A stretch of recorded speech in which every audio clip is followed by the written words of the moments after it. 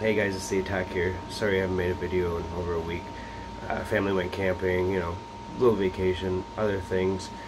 But I just wanted to come back to you here. Probably one of the things that I hear people my age and older talk about, youth they don't know, but it's cell phones.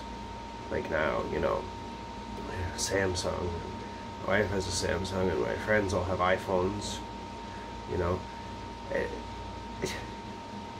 I remember back in the early 90s, my grandparents and parents got cell phones, and I remember, only for emergency purposes, and they put it in their glove box. Yeah, okay. And then, they'd be at like the trailer or something, like, I can use my cell phone. But back then, it was expensive because you paid massive roaming charges from going from the city all the way up north. Anyways, I just want to ask you guys, what was your first cell phone that you had? I mean, if you're young, it could be a brand new Samsung, Galaxy S6 million, whatever the heck they're going to come out with next, or iPhone 52. Very creative, by the way, iPhone. Very PlayStation of you. But you know what I mean? It was very interesting, like, talking to people, and they'd be like, oh, this was my favorite phone. And we all have these glass, touchscreen friggin' phones now, all of us. And I didn't like that. I didn't like this. I liked the screen, but I liked the slide phone. That was actually my favorite incarnation of the phone. And I remember talking to, like, my Uncle Bob, and he's like, I had a cell phone in the 80s, and it was the one, like, Zach Morris, Saved by the Bell, huge friggin' brick phone, took up, like, your whole face. And then, he said, oh, I also, at one point, he was selling water purifiers back in the day. Before British were everywhere, you actually had to buy a contraption. I think it was B&L, I think was the name of his company. Anyways, he worked for, and you'd put this metal canister beside your sink, and it would take the water from your sink and purify it, and you'd be able to drink it, blah, blah, blah. But he said he needed a phone because he was constantly on the road and things were happening, so he ended up getting a bag phone. And I was like, a bag phone? Oh my god, I've heard of those. I've seen them, but I never used one. So that was kind of interesting. One of the big things for me is I have fond memories of certain phones. I eventually switched to Samsung long ago. Flip phone days, I switched to Samsung. But my heart will always be with the Motorola Razr. I fell in love with that phone. I remember getting it, and it took me a while because, I was a teenager. I'm like, I'm going to save. By the way, 2004, that was a long time ago. It's crazy to think about. But at the time, it was like, oh, if you had a Razr, you were cool, The phone was sleek. The buttons were soft. They glowed in the dark. It had a really good screen, recording system. I remember somebody dropped a whole vase of water on my phone. And, I was going to put it in a bag of rice. And we ended up going out for a long day with some buddies, and I fell asleep and woke up the next morning. It was dry, it worked fine. There's other people's phones that they dropped in the water, it was gone. Like, see ya, new phone for you. But I still have some of my old phones. I'd have my Razr. Unfortunately, I gave it to my brother, who went through like 14 phones, and of course destroyed that one at the end of his, whatever. I've never broke a phone that's been destroyed. I've had to have it replaced. The phone I have currently, my daughter dropped on the balcony and the screen's cracked, and I had the screen replaced. But I've never actually had to go out and replace a phone. I was never that person. Every time I had a phone, I worked hard for that phone. You know what I mean? It wasn't given me by my parents, it wasn't my grandparents, aunts, uncles, friends. I wasn't, privileged enough like that. I had to work for my phone. So, you had a part-time job, you take your money, you want to, take care of that, because who's going to replace it? You. But I remember saving up for the Razr, and even, this sounds weird, but back in the day, when I was living in one of the towns in high school I was in, and well, city almost, basically now, they have a sewer system, and you could get in the sewer system through this tunnel. You had the gate and whatever, and my buddies had cut the gate and decided, well, we're going to go in there and hang out, and we would call them the tunnels and whatnot, and they called them checkpoints. Every so often, you'd hit a manhole, and you'd look up, and the manhole would be like 2 feet above you, because you're kind of somewhat crawling, let's say. And then it would get bigger and bigger and bigger, deeper and deeper and deeper and deeper. You got under the sewer tunnel system. And eventually you'd look up. You'd be like 100-something feet above you, and everyone's got their phone out. I don't got reception. I don't have reception. My Razr did. I think I was, let's say, 105 feet maybe under the ground. Like, that ladder went up. You could barely see. My buddy climbed it, and he still couldn't get the manhole off. Stupid things you do when you're kids. Looking back now, I'm like, should have been arrested, dumbasses. But, you know, you do things like that. But I don't have my Razr, but I do have some phones I kept. Here's the Samsung flip phone that I had from back in the day. It's funny. It's blue, but you could take this case and front panel off, and also have red. We'll switch it up. And like, look at the size of the screen. Oh, there we are. And the keyboard, you had to double it, so it's like 2 ABC. Push it 3 times to get C.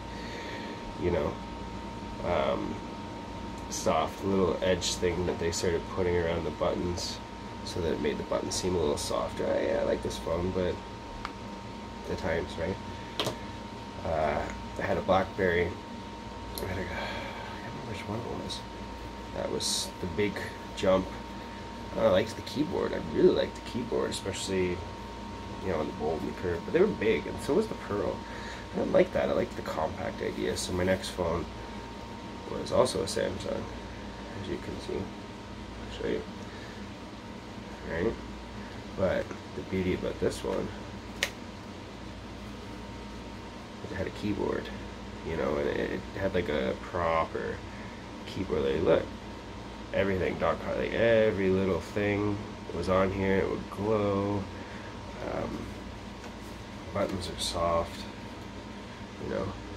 Look at the camera on that, even the speaker. Like, just you know, I love this phone. I still miss this phone because of the keyboard. It sounds funny. The screen's what?